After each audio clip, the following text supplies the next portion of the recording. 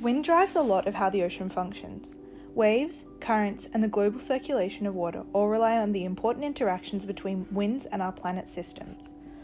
Over time, atmospheric CO2 levels have risen and fallen many times, creating what are known as glacial and interglacial periods. However, CO2 in the atmosphere has been rising 100 times faster in the past 60 years than naturally expected. Upwelling, which is driven by wind, plays an important role in the physical carbon pump. It pulls nutrient and CO2-rich waters from the deep ocean currents to the surface, where a gas exchange occurs and the CO2 is able to enter the atmosphere. Until now, there has not been enough direct evidence for the interconnectedness of wind, upwelling in the oceans, and atmospheric CO2, as well as its impact on changes in the Southern Ocean. To assess what might have caused these changes and a deglacial rise in CO2, scientists have used biogenic opal collected from 3 cores from the most recent deglaciation and 1 from the last glacial period as an upwelling proxy. These cores are useful because they have a high accumulation rate and are therefore useful for showing what past conditions of the ocean looked like. The production and burial of biogenic opal in the Antarctic Polar front, where the cores came from, is linked to upwelling.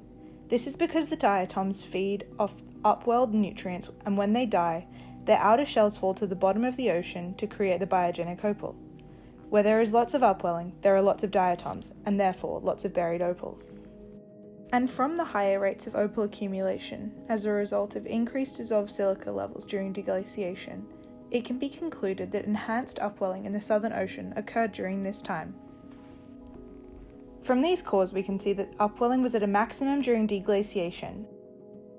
As upwelling increases, it changes the chemical signatures of global circulations, such as the AAIW, SAMW, and both the southern and northern hemisphere westerlies. These signatures then travel through the thermocline and then up to the surface waters around the globe. This is evident in the north-south hemisphere linkage, whereby as one has a period of warming, the other has one of cooling as an eventual result of upwelling. The opal fluxes in the cores showed that increased upwelling coincided with deglacial warming in Antarctica, a rise in atmospheric CO2, a changing signature of deep North Atlantic waters to resemble that of Antarctic waters, and a southward shift of southern hemisphere westerlies. The combination of these effectively induces a reorganization of global atmospheric circulations. This correspondence shows that these systematic changes were influenced by wind as the primary driver, as well as increased heat fluxes in the ocean due to rising air temperatures and the downward mixing of surface water. This correspondence is now being impacted by anthropogenic activity and could soon be altered in a previously unprecedented way.